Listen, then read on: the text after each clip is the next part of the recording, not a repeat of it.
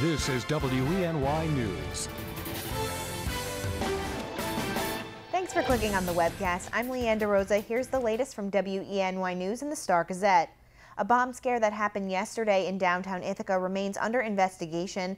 Ithaca police and fire responded to the Hilton Garden Inn on Seneca Street yesterday around 3 p.m. for reports of a bomb on the roof. As standard protocol, police evacuated the Hilton and nearby buildings as search dogs swept the area.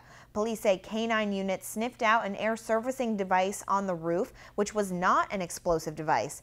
The scene was cleared by 5 o'clock with no injuries.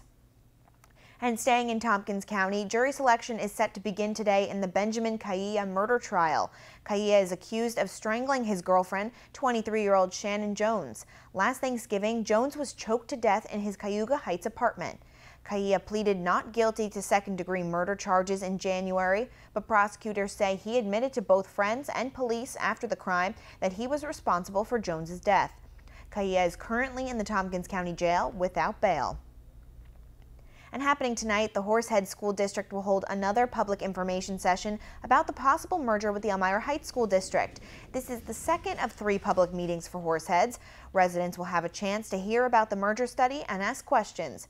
During the public comment session last week in Elmira Heights, many community members expressed concerns over the merger study, saying the information provided is too vague. Tonight's meeting will be held at 7 p.m. in the Multimedia Center in Horseheads High School. And the holidays are getting closer, and that means the Arctic League is getting ready for their busy season. But one thing is still missing: the bell ringer. Last night, the Arctic League posted on its Facebook page that they have not received any applications for the position yet, and there's only 10 days left to apply.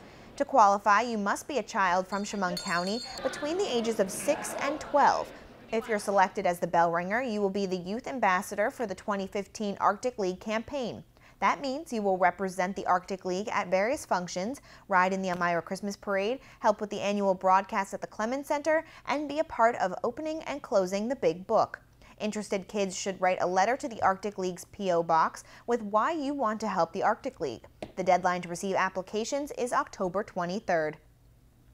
Now here's Craig Flint with today's forecast. Hey, Craig. Hey, Leanne. Okay, good morning to you. Good morning, everyone. Temperatures still in the 50s and 60s to start, and it's kind of a changeable day today. 67, that occurs probably midday, early afternoon, and then temperatures will slowly start to fall into the upper 50s to near 60 to finish the day. Now, I mentioned it's changeable. Notice winds southwesterly initially, and then by this afternoon shifting west and northwesterly, and it will become gusty, I think, today. And there will be some showers moving through this morning. And then I think we get a little bit of sun out for a little while into the afternoon, and at least for part of the afternoon. But then there's also the risk for a shower or two to come through this afternoon as well. So kind of a changeable day today. Overnight tonight, skies will increase with cloud coverage and maybe a few showers and a low of 46. Ithaca today, a high of 67. Notice southwesterly winds becoming northwesterly, 5:15. A high of 66 in Watkins Glen. Showers this morning, and then maybe one more shower this afternoon. Should be a little bit of sunshine in between. A high of 67 for Elmira. Again, these numbers figure about midday, early afternoon, and then slowly starting to backpedal. 66 Corning. Some scattered showers moving through this morning, and then a renewed risk for a scattered shower or two this afternoon. Mansfield, a high of 65 today. We shift the view over towards Sayre, a high of 68. So temperatures this morning starting in the 50s and 60s, but as we finish the day, most of us should be in the upper 50s to near 60 by sunset. And we have this little batch of wet weather that's coming through this morning, working its way through the region here. That's with a disturbance that's coming through. And then I think for a little while this afternoon, we're going to be kind of in this area here, which does have a little bit of clearing, so that's why I think we'll try to give you at least a little bit of sunshine, but not too far away to the north and west. Our next front, that will come through here, and as it does so and settles its way south, we have the opportunity for a scattered shower or two this afternoon. So there's your wet weather this morning moving through. You can see that shifts its way to the east. During the afternoon, as the next front comes through, a scattered shower or two with a breeze picking up, shifting to the north and west, 5 to 15 overnight tonight. Increasing clouds, maybe a shower or two. Lows in the 40s, and Wednesday's kind of a day where it's cloudy and there's a chilly breeze. And there's scattered showers and some sprinkles coming through at times. You can see that activity right there behind me. And then as we head into Thursday, I think Thursday we actually will escape mainly rain-free.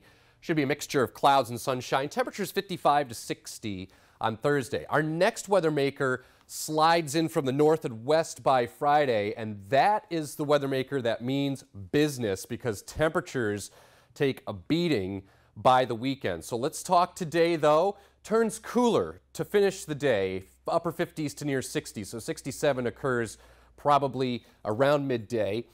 55 on Wednesday with scattered showers, a chilly breeze. 58 mainly dry weather on Thursday. And then we get into Friday and into Saturday. Here we go. Wind and some wet weather Friday and a high of 56. Then we go down to 47 on Saturday, and yeah, your eyes aren't deceiving you. We do feature some flakes, some scattered wet snowflakes, higher elevation Saturday, especially late in the day. Sprinkles, a breeze, and chilly at 47. A little bit better on Sunday with a high of 49, a little more sun. And then as we head into Monday, 54.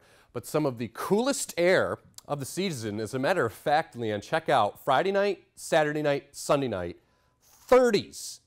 That means if you have agricultural interests or you're a farmer or something like that, you'll want to pay attention to the forecast as we head into the weekend. Leanne? We need more days like yesterday, though. It's beautiful yesterday. Amazing yesterday. So Yeah, maybe in the near future, we'll get see. like one or two more. November Fingers can be crossed. kind of tricky sometimes. Sometimes Yeah. we feature temperatures in the 70s, but it looks doesn't look like we're going to see the weather we had yesterday for a little while. No, flakes are going to be popping up more than we want to. All right, thanks, Craig. For the latest news, weather, and sports, be sure to watch WENY News at noon, 5:30, 6, and 11. And don't forget to pick up a copy of today's Star Gazette. I'm Leanne DeRosa. Have a great day, everyone.